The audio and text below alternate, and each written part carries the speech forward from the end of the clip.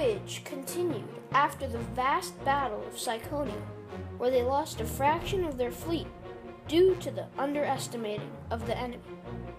Odysseus and his men raided the city and left the island. Their ships were battered, had sprung leaks, and too overweighted with booty. They could not afford to waste food and water. Odysseus knew they had to lighten the load so their ships would stay afloat.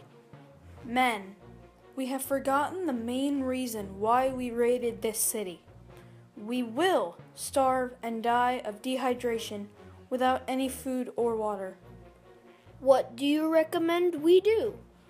We must dump all our booty overboard. I will dump my share first. As the men threw gold and jewels to the bottom of the sea, they groaned with agony. Suddenly, a strange thing happened. Beautiful naiads were attracted to the glistening jewels. Some of the naiads came riding dolphins, and the men thought they saw mermaids. Poseidon wakes up to the sound of the laughing naiads. His beard bristled with rage. Are these the warriors I helped in their siege on Troy?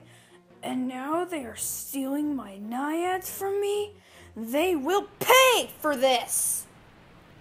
Poseidon whistled to Aeolus to send a strong northeast gale in Odysseus' direction. It blew Odysseus' fleet to their next adventure in Lotus Land.